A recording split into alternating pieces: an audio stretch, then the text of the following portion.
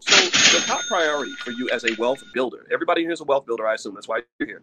Your top priority as a wealth builder is to make sure that you're pouring some amount of money every month into something that's going to make you wealthier over time, right? So when you're budgeting how much money you have every month, the first thing you take out of that budget is whatever percentage you want to put into your investments and your pre-existing assets, right? Your stocks, your real estate, whatever it is, right? And then at that point, if you want to go for it and get the kind of car you want to get something fancy, something expensive, even something a little bit gaudy, go for it.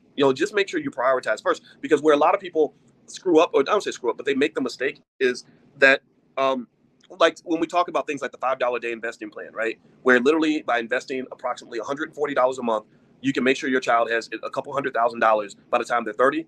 A lot of people won't take the time to put that 140 a month in for their children, but they'll spend $600 a month for their car note, right? So it doesn't make sense. It's okay for you to have a car note of whatever size you want.